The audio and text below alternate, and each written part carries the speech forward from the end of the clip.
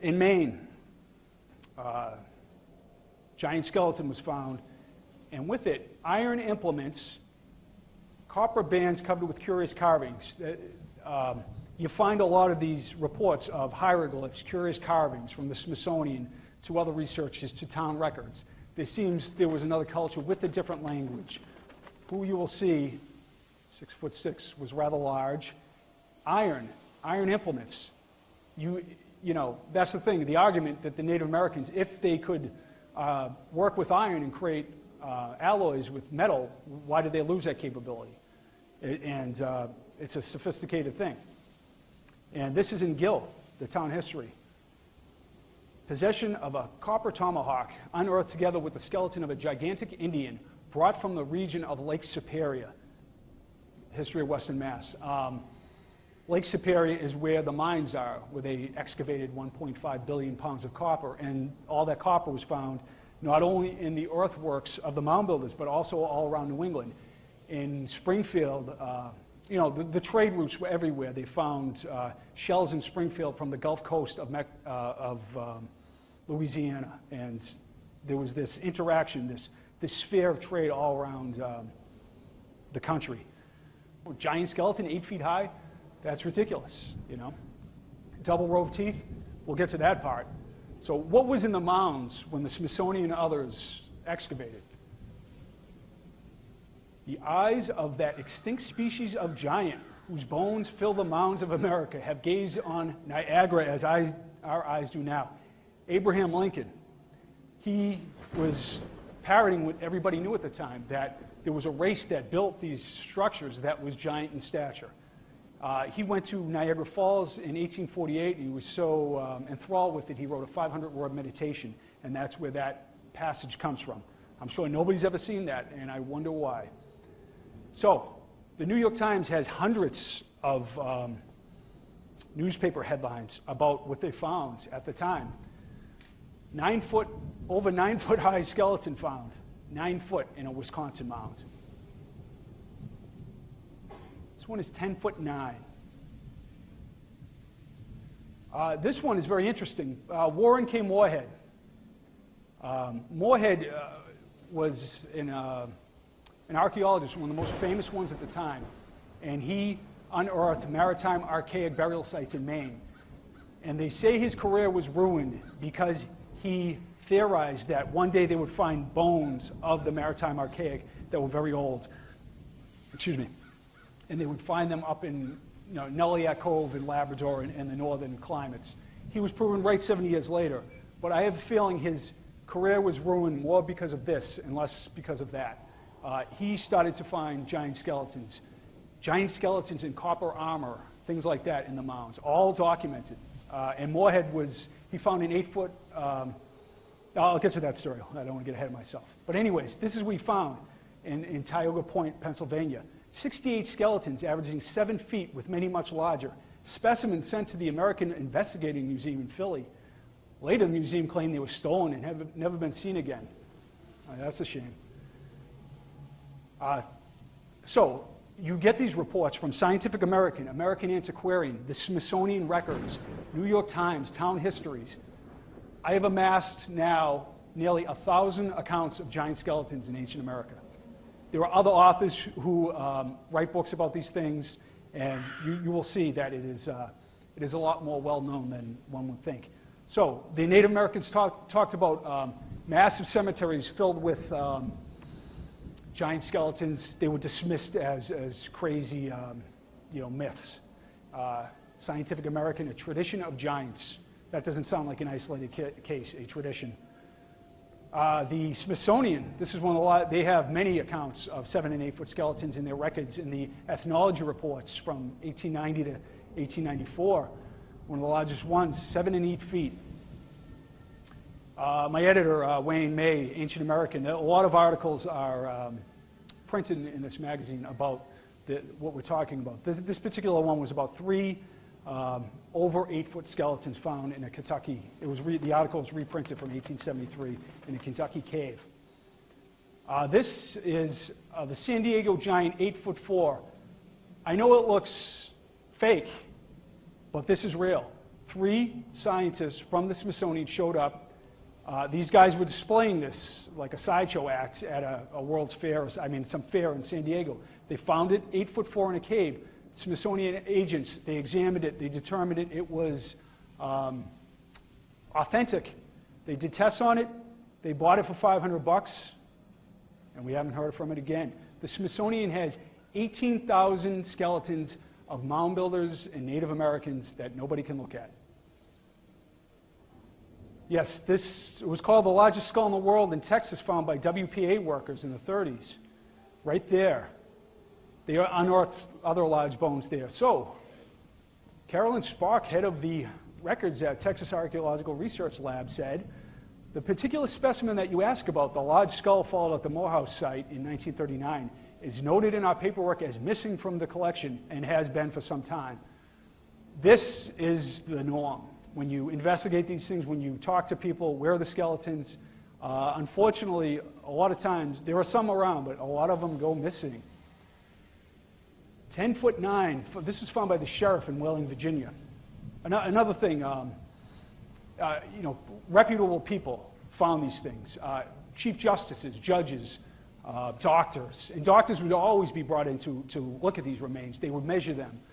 The townspeople would be astounded. It would be in the records, as if, and they would say, like, as if never to forget on this day, this 9-foot skeleton was found, and there were people gathered round at the enormous creature from the Stone Age, or however they would speculate about it. So it's not, it is a well-known thing. The Lovelock skulls. Bat guano farmers in the 20s found a series of 8 and 9-foot mummified giants in Lovelock, Nevada. The skeletal remains went to, part of them went to the Humboldt Museum. Barbara Powell, the curator there, sent back an email saying, yes, in fact, we have some of the Lovelock skulls, the giant skulls. David Hatcher Childress, the researcher, showed these on the History Channel. It's in a back drawer, but it was on a History Channel special, and he showed the specimens. This is interesting. This is a site off Santa Rosa Island.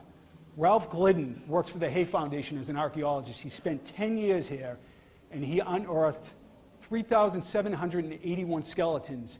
The largest was 9'2". The average was over 7 foot for 10 years.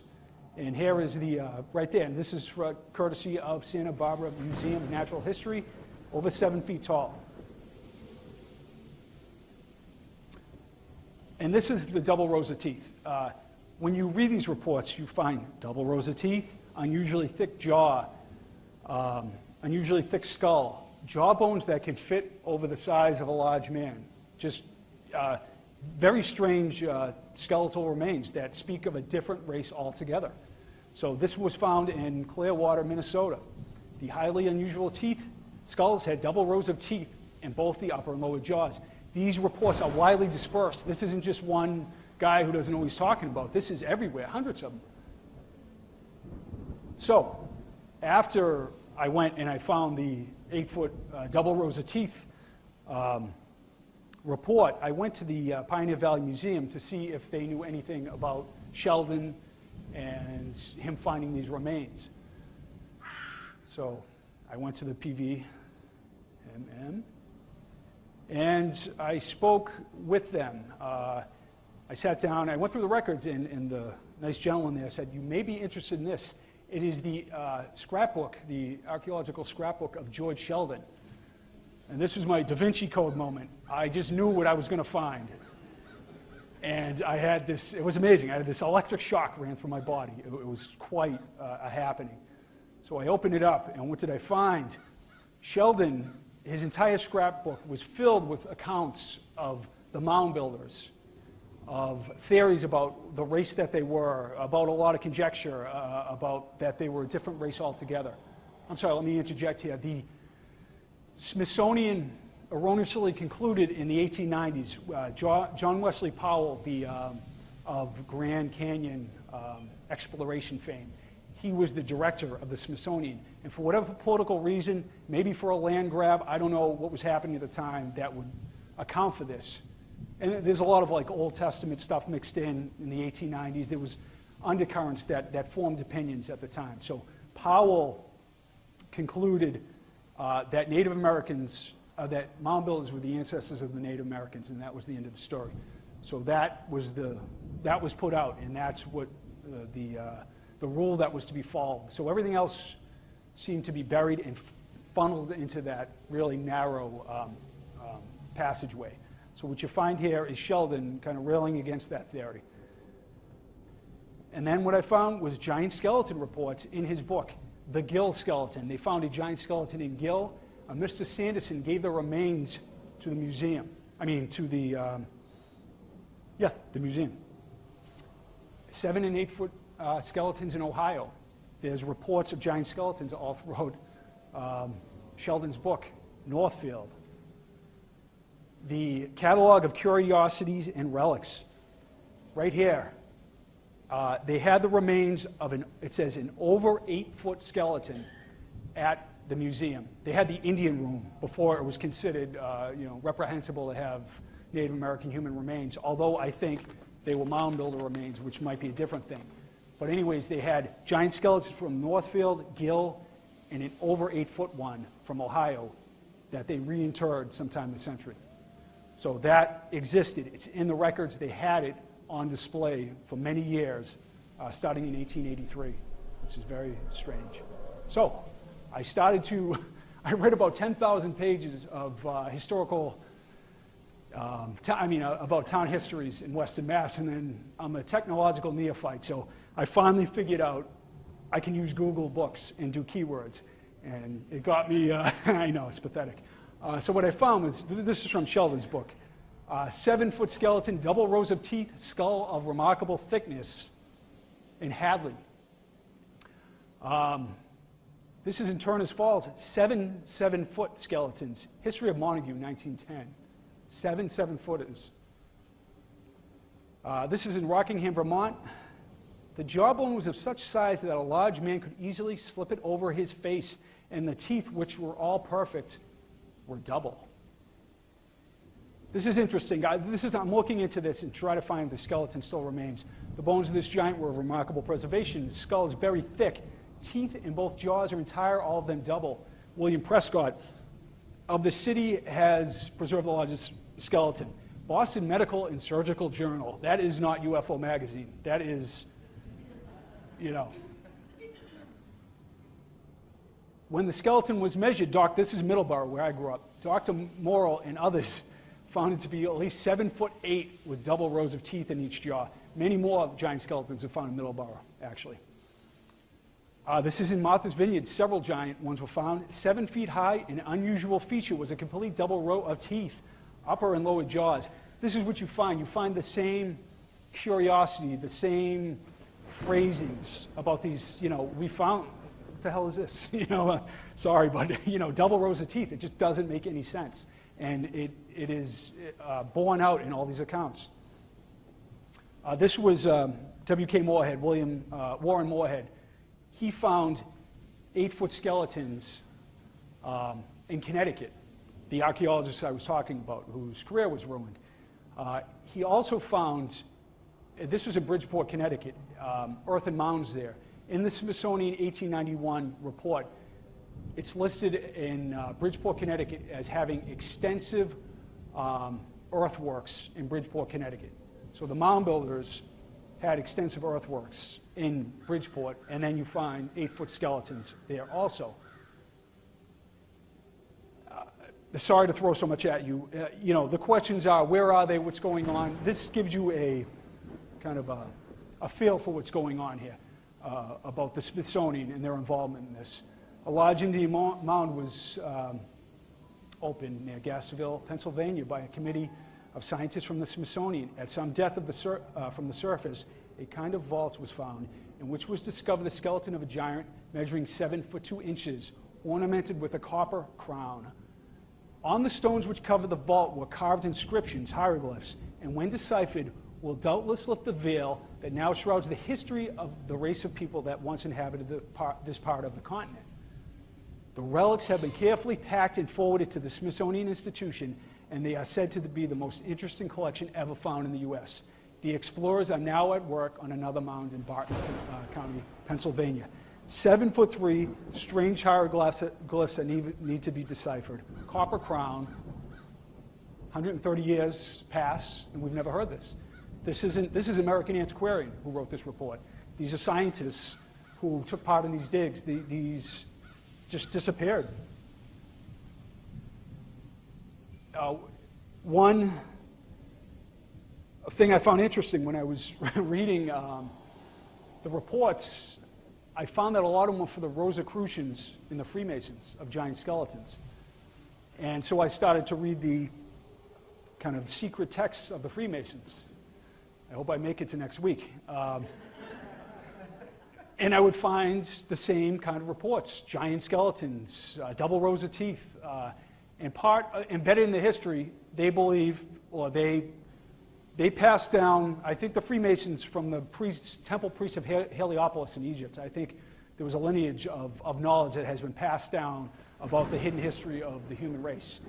And part of that is interwoven in this whole story, a lost civilization that's more than 12,000 years old that came to the United States and other places after a great flood. It's very interesting that you would find this same stuff in the texts of the Rosicrucians and the Freemasons. Very, very interesting. So what you find all around the planet are thousands of structures like this. Puma Punku, the pyramids, Nan Madol, 500 million tons of quarried basalt brought from several miles across mountains in Micronesia, one of the most remotest places on Earth. Puma Punku, Bolivia, 17,000-year-old city of Tiwanaku in Puma Punku, where you have stone crosses dug into diorite, the second hardest substance on Earth. You would need CNC machines to do all the cutting, just things that boggle the mind. And we're told that we came from a semi-civilized state and now at the apex of civilization. Something is clearly wrong. That site proves it. There is much more evidence of older structures all around the planet. You don't find just one. That's all you find. Just like the giant skeleton reports. You don't just find one. Something's profoundly wrong in what we're being told. And I think it's obvious by all the interest here and all the people here. You know you've been lied to, you're irritated, and you're sick of it, It could be the Fed, it could be the military-industrial complex, whatever it is. It's beyond parties. It's about humanity and wanting to create a civilization of love and connection versus fear and separation, quite honestly. And that's why all these systems that don't work appear to be crumbling before our eyes, which is a good thing.